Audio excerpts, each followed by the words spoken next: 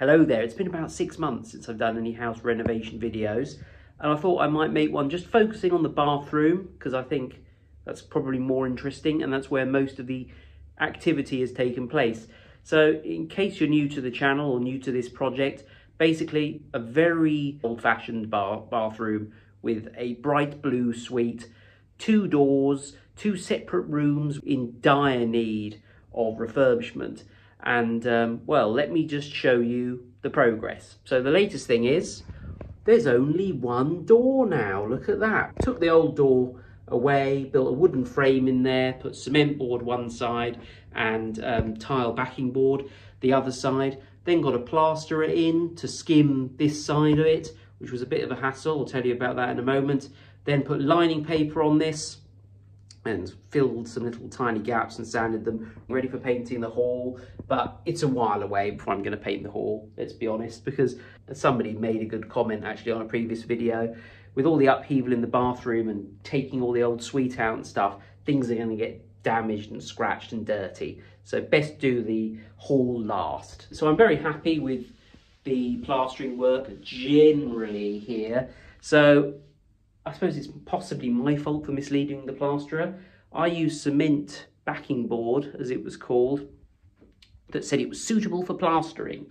Plasterer put the skim on and it went like crazy paving across the whole thing, and he spent like a good hour trying to stop it from crazy paving, and in the most part he has, but there is a tiny bit down here. I'm not sure whether you'll be able to see it in this light. So my advice is, if something says that it's suitable for plastering, you probably do still need to tell your plasterer to put blue grit, I think it's called, on there, which helps the plaster adhere to it better. He probably should have done that anyway, rather than taking my advice. But anyway, he did generally a good job. All that's left there is I need the skirting board at the bottom, which I've cut ready to put on. So this new doorway is not the standard thickness of what you might consider an internal wall to be. So this wall was a bit of a hassle to kind of replicate the same thickness as the other walls, but I did it by turning CLS timbers kind of 90 degrees, so they're not the usual thickness and stability that you would want, but actually it's actually stronger than the other walls because it's actually got a wooden frame in it now, and with the tiles on the other side, it's given the wall even more stability. Let's go in the bathroom because there's been quite a significant change. Right, the first thing is, let me just turn the light on. I don't like that noise, by the way. I think that sounds cheap, but there's not a lot I can do about that because it's, what the hell's that? I thought it was a chicken, but it's not. Last time you saw my bathroom, I had no ceiling. I have a ceiling now. I had new plasterboard and skim and 4 spotlights installed and an extractor fan in the middle of the room as well. Very happy with how this has gone. I have made a spreadsheet of all the costs. To date, I've spent about 4.5 grand.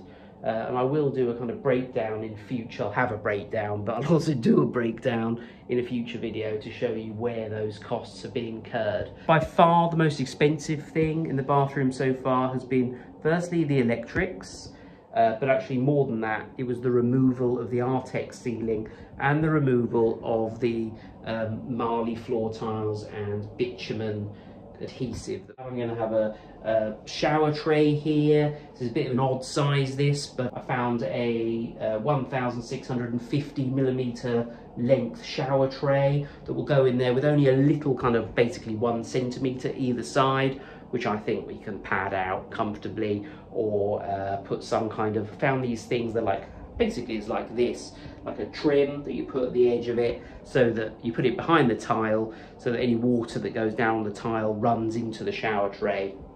I found a sink or vanity unit, whatever it's called, from Victoria Plumbing. I'm just putting off showing you what's been done in the bathroom because there has been some significant progress over there. I've started stripping the paint off a lot of these walls, so I can do that with just a scraper actually and kind of brute force, because if you tile directly onto this stuff, there's a chance that it's going to just come off. But this is proving to be quite tough actually, and this wall here is proving to be very tough, and I'm actually thinking I might leave it. It's really adhered, and I feel like actually I'm not removing paint, I'm sort of removing plaster. It's if that makes any sense. On the other walls, the paint just kind of flakes off. On there, I'm having to scrape it so much off the wall, then it probably would have just been fine to tile onto. You can see here I've actually sawn off the ledge here because I'm going to tile right up to the ledges. Been looking at tile trims and things and grout colours. I was going to build a wooden frame around this actually and put tile backing board on and tile it. I actually found a prefabricated U-shaped tile box that's made of a thick tile backing board, and it's got the added advantage that I don't have to construct it, so there's less chance of me cocking up measurements or getting dodgy angles, so it should just be a perfect U-shaped box there, which I can then screw into the wall and then tile. Let's cut to the chase. I have tiled some of the bathroom now, so let me show you. You ready? Dun dun dun. I've started tiling with my tiles from Wix. These are 30 by 60 City Stone beige tiles. I'm fairly happy with how it's gone. I won't show you too close up. There are a few bits that I'm a little bit dubious about, but basically because the walls are bowed, and what you should really do is get a plasterer in to level it all so that you're tiling onto a perfectly level surface.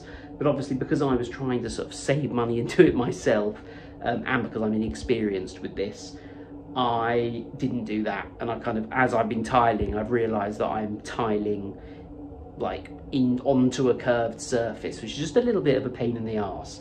But as bathroom tiling goes, for my very first example of tiling a bathroom, I'm fairly happy with it, following the proper methods of having putting like a bar at the bottom that's level, so that'll be level all the way around the room.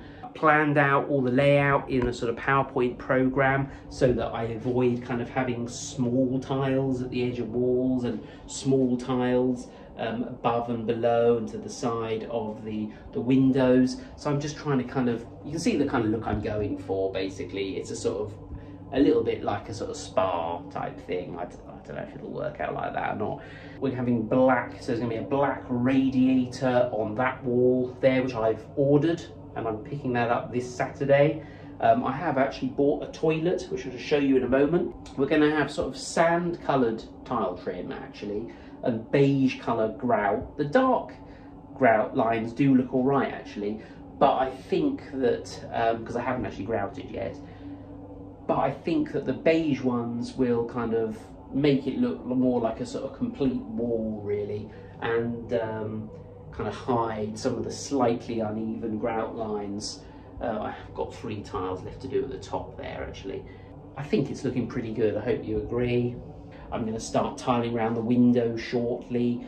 So basically we're almost at the stage where the bathroom might even be, you could consider it sort of half complete, which is pretty good. I'm hoping to sort of accelerate it over the next few months and just kind of get it done, because it's not that I'm sick of it, it's just that it's quite difficult to get the time to do it. Okay, so the toilet cistern is in there. This is the toilet and the slow close toilet seat. What I will say, and I've got to be quite delicate about how I describe this, but we have selected a toilet that doesn't have a shelf in it. So there are a number of toilets these days that seem to have a sort of, what you can only describe as a sort of poo shelf, sort of examine your waste products or something. I'm not really into that. I just want to basically poo into a toilet. So that's what we're going for here.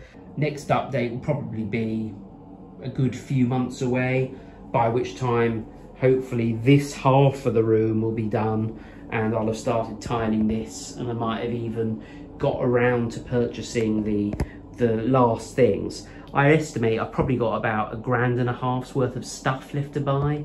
I'm also going to replace these windows, so they're a kind of weird frosted pattern. I'm just going to get frosted glass to put in there. If you've got any questions or suggestions, please leave them down below, because I'd be interested to hear from you. Thanks for watching. Thanks to my loyal patrons who are scrolling down the screen now, especially George Foot, Jennifer Jones, Jim McCaig, Samir Al Amar and Rob Van Eden, who are extremely generous patrons. Do subscribe if you want more updates, and I shall see you next time for another video.